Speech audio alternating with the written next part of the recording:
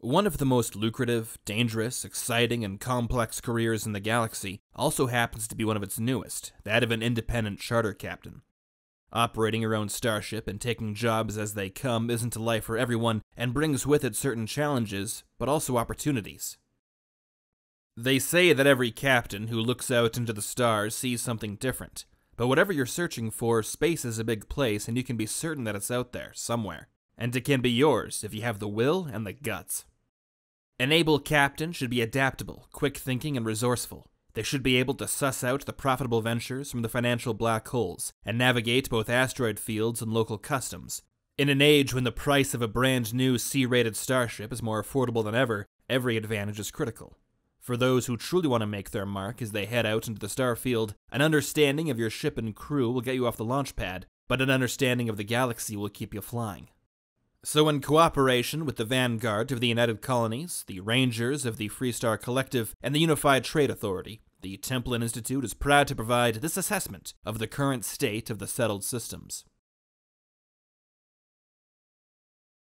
As of 2330, this area of space contains roughly 1,000 planets spread out across 100 star systems. Its borders are generally said to fall within a 50 light-year radius of the former homeworld of humanity and current desolate rock known as Earth. And while the evacuation of the planet was completed mostly successfully, and is now ancient history for everyone but the historians of the settled systems, not all systems were settled equally. For this reason, the exact number of planets or star systems might come down to your personal definition of what settled means. There are some worlds in which human civilization continues in much the same way as it did before the evacuation, with gleaming cities home to millions of people, influential megacorporations, and centralized, ordered governance. On most worlds, though, the trappings of civilization are more spotty. These are places where the technology that keeps interstellar society running clashes headlong with the realities of frontier living. And then there are those near mythic lands truly on the edge, where the difference between a pioneer and a survivalist begins to blur. Connecting them all together are the endless fleets of starships and network of stations manned by an ever-growing percentage of the human race. Amongst their ranks are the independent charter captains. They ply the star lanes for weeks, rarely making planetfall for longer than it takes to offload their cargo or get their new assignments, with some never sitting down at all. It is a unique form of living that draws a unique type of person, for no route is ever truly safe. Environmental phenomena, equipment failure, or the ever-present threat of interstellar piracy are always a possibility. Whether you're in the middle of a run on the edge of the frontier, or in a lazy orbit over a great capital of mankind. But while it's home to many dangers, riches, wealth, and glory might also be found within the settled systems. A mineral vein on an unclaimed moon can turn a destitute miner into an industrial tycoon. An infamous bounty, collected in dramatic fashion, can turn a mercenary for hire into a respected frontier marshal. And every transport captain is just the right passenger away from making the connections that will set them up for life. Politically, the settled systems remain as divided and contentious as ever. This makes life more complicated for the average person, but can be extremely beneficial to the shrewd captain looking to increase their profits. A once-in-a-lifetime payout might come down to the simple decision of whether to take a side or remain neutral. The United Colonies is the most powerful force in the settled systems, a national government uniting its most populous, affluent worlds. The UC proclaims itself to be the natural inheritor of Earth's legacy and the legitimate continuation of its civilization. It is a center of innovation and culture, driving economic growth and scientific discoveries. The largest megacorporations tend to be based on its worlds, and its citizens enjoy a comparatively higher standard of living than elsewhere in colonized space.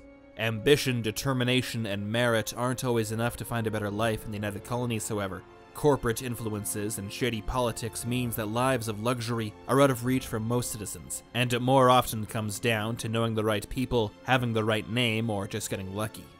Within the United Colonies, most jobs issued to independent captains are likely to involve supporting the interests of megacorporations, maintaining order, and combating criminal elements, particularly the Crimson Fleet. The UC Navy has been mobilized to accomplish these tasks, and its fleets are on constant patrol in troubled star systems and frequently open to working with trusted local privateers. But the United Colonies also maintains the Vanguard, a civilian paramilitary open to any captain, and notable for the promise of UC citizenship to those within its ranks. The capital of the United Colonies is New Atlantis, based on the world of Jemison in Alpha Centauri. The Freestar Collective is the other major national power within the settled systems. It is a confederacy of 3 planetary systems, whose only real mutual interest is in maintaining their independence from the United Colonies.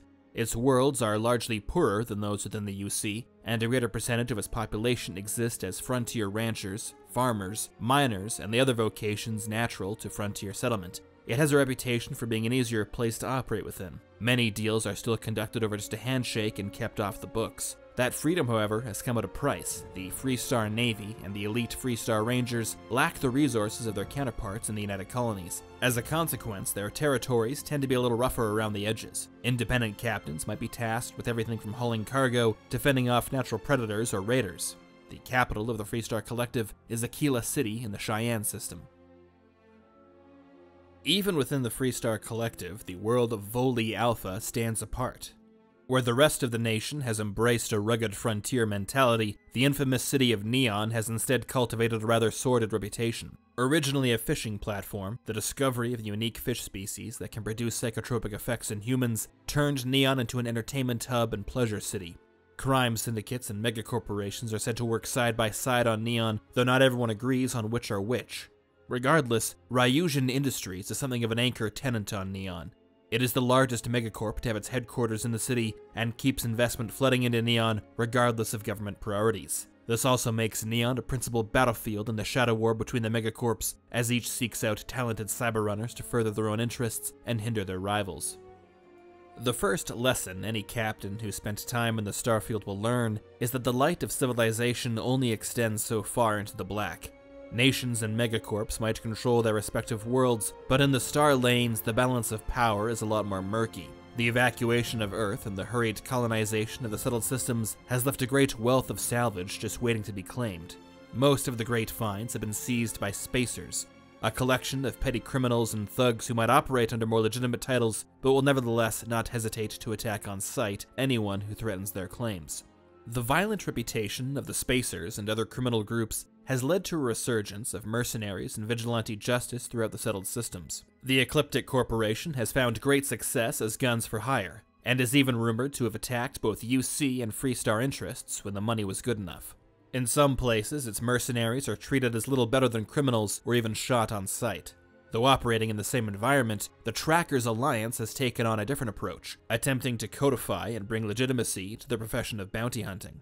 Though what constitutes a criminal, bounty hunter, or mercenary might vary from system to system, the Trackers Alliance has found increasing success within the Freestar Collective, often deployed alongside the overworked Rangers. For most within the settled systems, it is the captains of the Crimson Fleet that represent the greatest danger. The legendary story of their formation is well known, but it was the capture of the Key, an abandoned UC star station in the distant Crick system, that has made them a true power in the region. Once confined mainly to the Freestar Collective, with a permanent headquarters, the fleet has been able to rapidly expand their activities across the settled systems. Tales of their exploits and the immense wealth they've obtained have attracted new generations of eager recruits. Though at times nothing more than a loose coalition of criminals, bandits, smugglers, and thugs, when united and motivated under the right captain, the Crimson Fleet has the potential to be a truly dangerous organization. By all accounts, no such figure exists within the fleet at this time, but its internal leadership is always unpredictable, and major shifts in the balance of power are always a possibility. Even a captain of the Crimson Fleet might need to carefully consider whether to take a job that might bring them into contact with House Faroon. Nobody knows for sure where the cult came from, but the most popular theory is that they were once a group of colonists. Their ship suffered some kind of accident, or maybe just got lost, but the strangest rumors say that wherever they ended up, one amongst their number communed with something in the dark, a great serpent poised to devour the universe. Where all their followers have come from is an enduring mystery, but they are out there. Members of the cult maintain their own distant colonies, and their adherents permeate every strata of society. Many questions surround the nature of House Faroon, but the settled systems have learned at great cost the depths of their resolve and their capacity for violence. The last institution in the settled systems that might be of note to the independent captain is Constellation, though many will no doubt be surprised to learn that the organization still exists. Founded in 2275 by the legendary Sebastian Banks, Constellation was once at the forefront of humanity's exploratory initiatives. As extrasolar civilization matured, however, and the economic incentives of exploration lessened, Constellation slowly found itself as the last organization of any note dedicated to the exploration of space. Though briefly in the public eye after a few high-profile discoveries, it has declined into obscurity, dismissed as anachronistic and out of touch. Even so, captains in the settled systems claim there has been some interesting chatter regarding Constellation in recent months. In fact, it seems to have gotten far more active. Some have speculated that the group discovered something, or is perhaps just about to. Constellation is headquartered in New Atlantis in the Mast District. The history of the settled systems is generally considered to have officially commenced in 2050, when the establishment of a permanent human settlement on Mars sparked the first practical developments of interstellar civilization. By the end of the century, a growing segment of the human population was living in colonies either on Mars or in orbital habitats scattered throughout the solar system. In 2156, just after a century of interstellar development, the first colony ships arrived in Nova Centauri. The United Colonies were established 3 years later, in 2159, to govern interstellar territories amidst the worsening situation on Earth. New Atlantis would become the official capital of the UC within a year of its founding. Eventually, when life on Earth was rendered extinct, the solar system became something of a backwater. The colonies on Mars, in particular, quickly were overlooked in favor of more promising candidates elsewhere. In 2167, Aquila City was founded on the world of Cheyenne by the legendary Solomon Coe. Wary of growing UC influence in the settled systems and wishing to remain independent, Cheyenne and the neighboring world of Volai founded the Freestar Collective in 2189. Its establishment created the first formal lines of division throughout the settled systems and forced the remaining independent colonies to pick a side. Amidst growing tensions, the United Colonies attempted to position a star station in orbit of Dipala, a world in the Nerion system. Though the station itself was of a non-military nature, its aggressive positioning outside of UC space was seen by the colonists of Dipala as the prelude to a full annexation. In 2194, following the refusal of the United Colonies to remove the station, the entire Nerion planetary system voted to join the Freestar Collective. The situation soon escalated into open war. Between 2196 and 2216, both sides fought one another to a standstill. Though outmatched, the remarkable resilience of the Freestar Collective was enough to force the UC to accept an armistice. The resulting peace treaty formalized the United Colonies and the Freestar Collective as independent, sovereign nations. The next century was marked by the dramatic emergence of the Crimson Fleet, the devastating arrival of House Faroon, and the rise of the Megacorps. Geopolitical intrigue came to dominate the settled systems, and by 2300, it had mostly subsumed the spirit of exploration that had come before.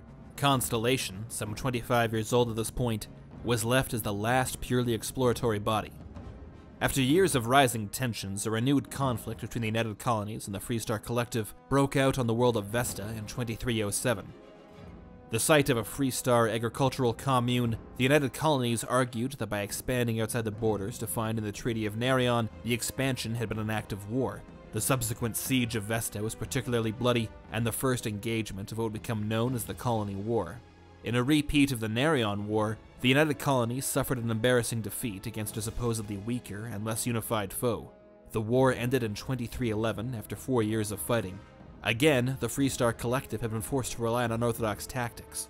The mass mobilization of civilian starships to serve as a paramilitary force was seen as a decisive factor in the resulting victory. The United Colonies would copy this practice, establishing the vanguard in response. But the Colony War had also seen the use of other technologies, and the carnage they unleashed was enough that certain developments would be banned by both sides following the conflict.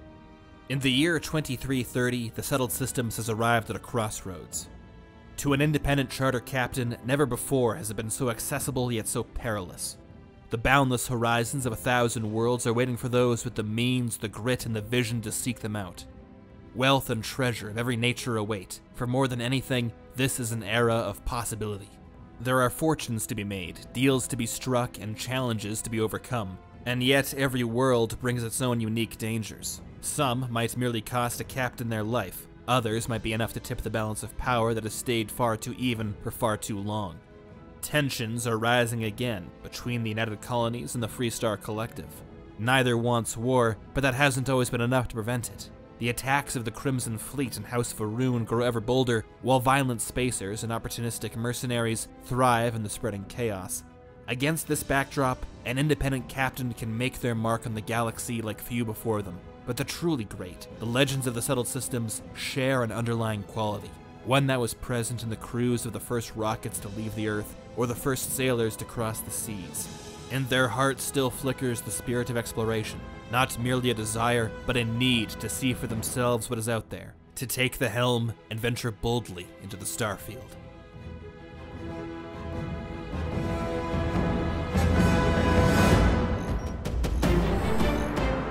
In Incoming, the Templin Institute discusses the theories and ideas found across alternate worlds.